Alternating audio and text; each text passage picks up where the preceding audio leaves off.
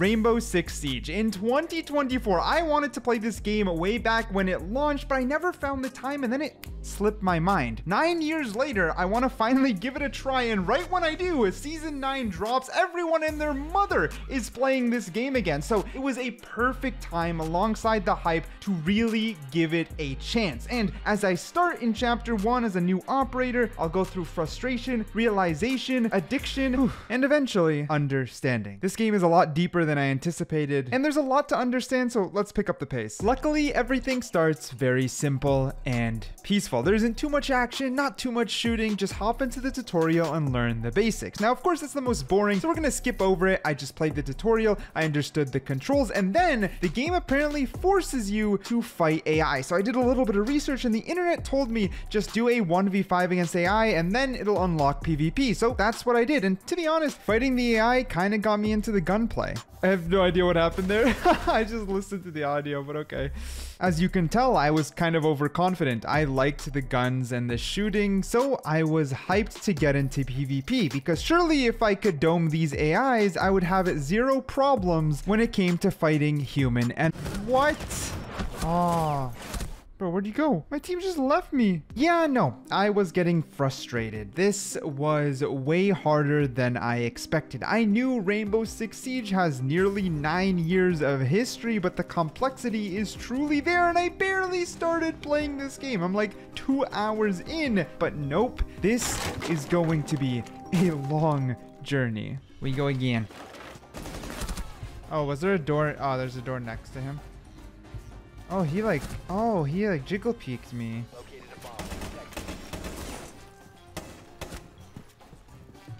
Bro, it went right under. Bro, it went. Okay. I am so low. Oh, is that a good angle? Nice.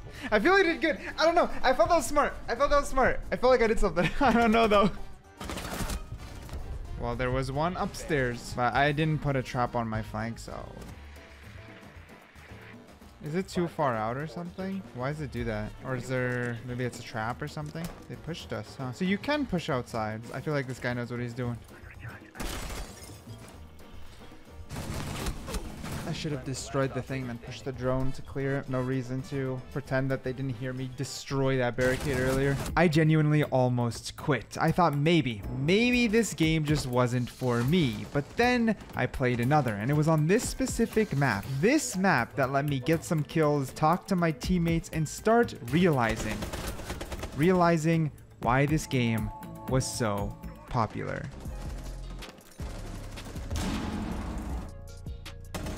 Nice. So we have bomb here and bomb here. Okay. So can I put, let's say, this down here? Bye-bye. I don't know. Am I supposed to do that or not? Bro, as if I know.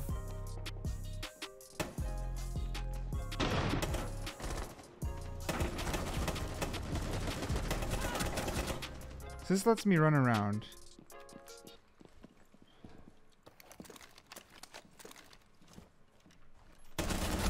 Oh, damn. I almost got him. He was low. Oh, no. He didn't even know where I was. Okay. I think I finally played that round okay. I just didn't know the map. I didn't expect to run into someone there.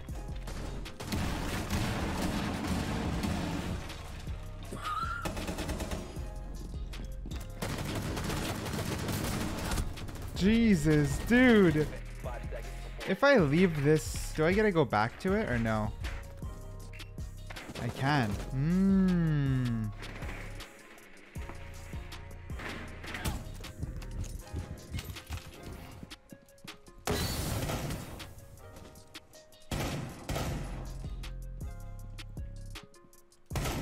I think I used this guy right with the smokes. I think he's not bad.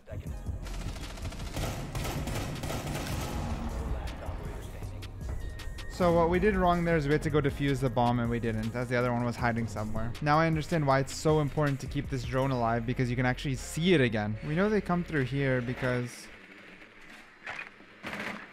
It is time to do some research. So all operators in Rainbow Six Siege. And it's 2 hours and 8 minutes just to learn this damn game. I was watching some videos, right? It took like, it was a movie. It was like 2 hours long. And on attack, the two recommended for me, basically is what I understood, was Buck and Thatcher. So we're trying Thatcher. Let's go. I just need to know where they come from. But with Thatcher, I can put traps down. And what was recommended was a 3-2 method, I believe. Since they might come through here, apparently what I'd want to do is get these like really low, right? Like that, right? And that's like 1.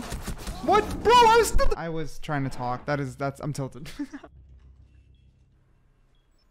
Wait, I just helped out? Wait, I can scan while dead? I didn't know I'm supposed to actively help, I'm not gonna lie. I kind of just went on my phone. Oh, yeah, he did. Wait, I got the kill! The trap I placed! That guy who went flying was my kill! So we have the bomb here. We have a doorway here and a doorway here. I feel like I should maybe even just go with like 1 here. 1 here. Okay. Another 1 here. So that's like my nuclear explosion. And then on this side, we'll go 1 here and 1 here. Okay. So I have those 2 doors down. I can place... Is that I think that's a bulletproof camera. Okay. I want to like get down. Oh. Okay. I'm learning how to defend. They're fully on site. Okay. What is that? What is that character? What is this? I don't like that character. What the heck is that? Damn. I don't think that's a good spot because I think they'll see it, but... Oh my god, maybe they won't. Oh, I pinged them. There you go. Now I'm seeing it. No way! How did that even look? Nah, it's not a good peek. I thought it would throw him off, but it's too easy to flick onto my head down. Attacking seems like it should be fun, but I'm just down bad at it. That's the problem. I am down bad at it. What? There's someone right there. Oh, it's a... Oh. While I admit I did begin to realize why the game was popular, I didn't quite realize how to play the game myself yet. There were just so many things that still boggled my mind, and you hear it during my live commentary. Like attacking just wasn't processing. Clearing, breaching, I didn't understand how to properly find the enemies. I felt like I was always getting ratted on angles that I had no idea existed. Some of it I understood came through time, but some of it was frustrating. Some of it I just didn't quite grasp. And to be honest, I was trying a few different operators, and closer to the end, I do lock down towards a couple operators, which does help me learn the game a little bit quicker. But regardless, at this very moment, I was still extraordinarily lost. Aw, not gonna lie, this ceiling falling apart was me. The frustration was intense, and I just kept dying every 2 seconds. But something about this game, through all the swears, frustrations, and anger, had me hooked. Oh, I got your ass, boy. Oh, I'm definitely addicted. Man, I am so bad. I don't understand how to push. Shout out to Pox on Locks. So I realized while studying, I'll mute him for a second. Why is everyone's game look like shit? Bro, we're playing a Roblox mod now. I guess it's for clarity, right? Because it's a competitive game. But like, it looks so pretty. Most Siege players play on like the lowest quality settings. So I've changed my, my settings around to match that. I followed a guide online. I also did a little bit more research on attack because I'm having a lot of trouble on attack. I picked up Jackal because I was getting really annoyed with the new guy, and a lot of people said Jackal was kind of like him. So, you know, things are getting a little bit less frustrating, but it's still Siege, so not perfect by any means. Capcan and Buck, I was told to play them. Not really clicking, so I'm just gonna move on. Capcan's fine. I just don't know the map enough to get some good trips down. Yeah, I learned how to scan. I was so confused. There you go. See? Yeah. See, we're getting a little bit better.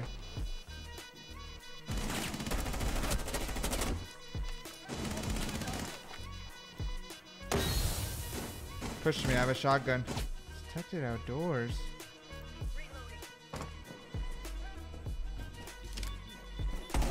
No way. I also realized not to worry too much about my KDA because of how much objective based this game is, more than I actually thought. But we're finally repeating maps. So I'm finally playing a map for the second or third time, which took a while to get there, but yeah, either way. I feel like that's why I'm playing this girl a lot, because it's having me roam. I'm getting lost, which I guess is a good thing because helping me learn the maps quicker. This is where the majority of my hours come in this chapter. I did become addicted. I doubled down on learning as much as I could, like lowering my graphics or even searching a ton of things about certain operators. Or if I was frustrated against an operator, I would search a Reddit, the Rainbow Six Siege Reddit, to understand counters. And the only thing I didn't quite get to at the moment was studying maps offline, like on my own using the map trainer, which I should do technically. I just kind of get bored really quick, so I just thought I would grind out normally and learn over time. But I was addicted. I was frustrated but addicted. I had some games I got 0 kills, literally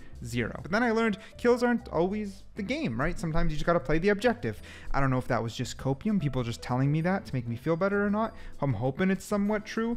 But yeah, that was my stance so far when it came to this game. Let's do this. Gotta look for where the drones are coming from. Yeah, well, they're not gonna come from here, that's for sure. That's 2 coming from underneath, which makes sense. Why would they not? If those 2 already pushed up, the others are probably already pushed through. After this game, I should really play a free-for-all or deathmatch just to get used to her gun and Jackal's.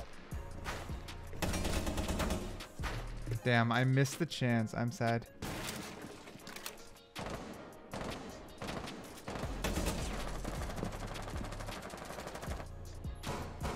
One up here.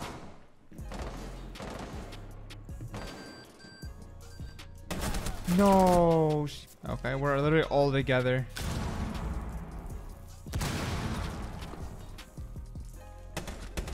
Okay. I mean, I saw that come from out the window. Okay, let's see if there's been footsteps here.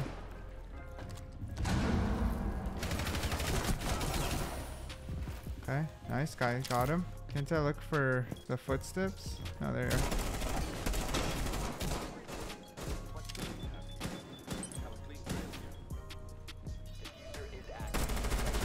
Oh, no way. I think he's low. No way. That's crazy. We still won, but that's crazy. Flawless victory. That's how these games been. That's how these games been. Flawless victories. We're almost at 15 hours. It's time to put things together. I will play this game. I will attack and defend, and I will get some kills, and I will calm, and I'll be a normal player. I won't be a good player, but I'll feel like I have started the journey as an R6 player. Let's see what we can do. We have to believe. Maybe this game's just all about confidence. You know what I mean? Like, you just kind of like stomp the enemy. Protect the bomb. That's on you. That's on you guys. Are they on the first? I'm also understanding the basics of the maps more. Like, each of them have their own floor and stuff. Like, that makes sense. You know what I'm trying to say? I'm gonna go ahead and learn.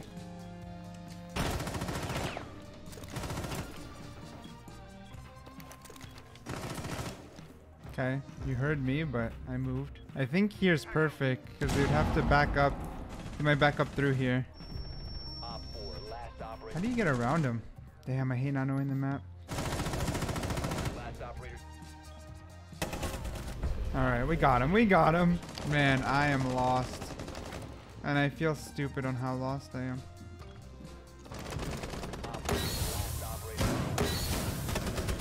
Okay, got him. So we are on floor 1 barbecue. All right, so if they're gonna be pushing through here, what we're gonna want to do to get behind them is be like up here. No, gotta pay close attention. Listen where they're gonna come from. Wait, I did not expect anyone to.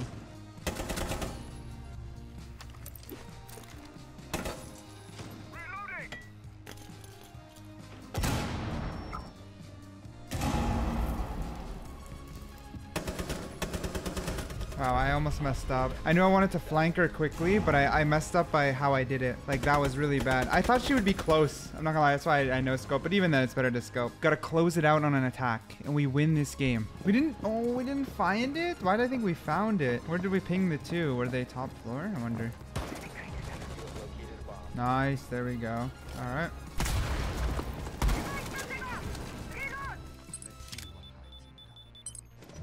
Nice. Gotta love that ping. He was right here, right? In that corner. Gotta love that ping. Yeah, okay, we got the ping. Flawless victory! I started as a new operator. I went through tons and still do go through tons of frustration. I ended up realizing why this game was so popular and became addicted myself. But one thing was missing. One major thing. Even after tens of hours, I still only felt like I grasped the basics. So now it's time to truly understand the game. Put everything I've learned, attack properly, at least to some extent, defend properly to some extent, calm with my team, and hopefully do decent. I need to find a defender that I like, and I don't really, you know, it ain't clicking. So let's unlock. Bada bing, bada boom. Azami, welcome to the team. Let's do it. Okay, I feel like Azami can play kind of aggressive because if someone starts breaching, you can get a kill, then block yourself off with them. Thank you for that ping. Appreciate that. So can I like... Is that good?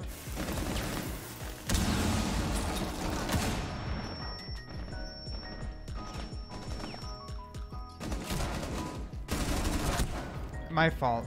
I leaned the wrong way. So it definitely looks like, though, based off of my research, is it looks like you're supposed to, I guess, play different defenders based on the site and map. But of course, I'm just not that good yet. So I think she's pretty versatile because you kind of throw those walls down at any point. You get 4 total. I feel like 2 close off a gap really well. But you can make a lot of off angles, which is kind of cool. I kind of like it. So I should be good unless they push this. If so, I'll throw a kunai and sprint. I hope I don't get caught out.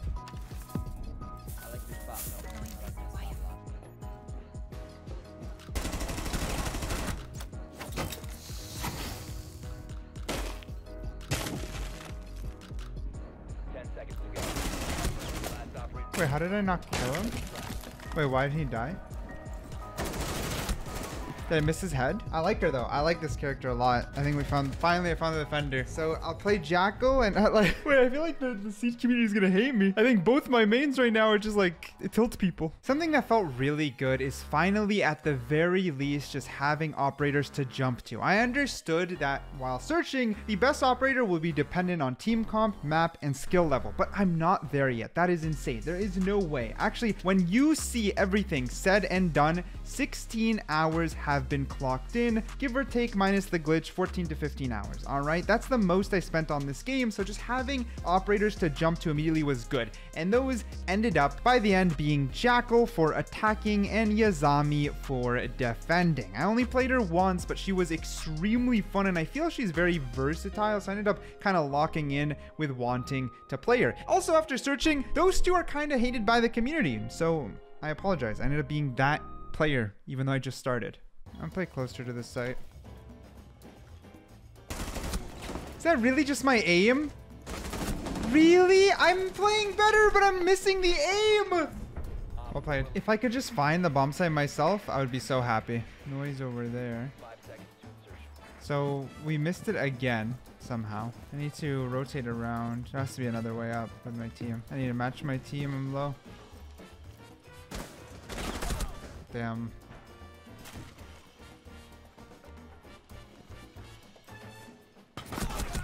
I saw her. Like, I don't know, she could break the fucking floor and kill me from above. Like, goddamn.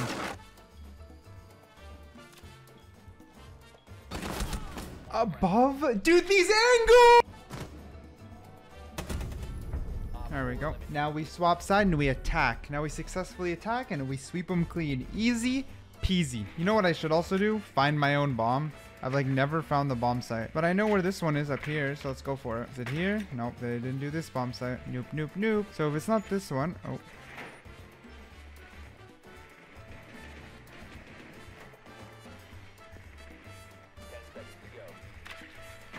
No, I thought I don't like how we didn't locate the bomb. I don't see any footsteps. Let's go look for some footsteps.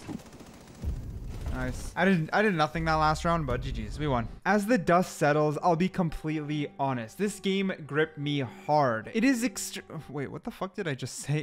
It is extremely fun to play. It is worth it. And in 2024, 9 years later, I am shocked at how well it's aged. But why wouldn't it age well? The developers have put a ton of effort and updates into this game. It only took me a little bit of Reddit browsing to realize how much this game has changed. I just skimmed through the evolution of Rainbow Six Siege, any of those millionth videos out there, and they all showcase to me how far the game has come. For better or worse, there's changes people find decisive and others that people adore, but it is a game to stay. And now I also understand why the esports side of things is super interesting, because it is tactical. It does have a lot of cool and creative plays, and there's so much that can happen that it of course entices you for several hours. But with all that being said, there's one thing that no matter what, from start to finish, I couldn't let go of: frustration. I would just feel like some amount of tilt or anger when I died, but maybe that's just a human diff, because I don't usually find myself someone who actually gets mad. Like, I've played competitive games,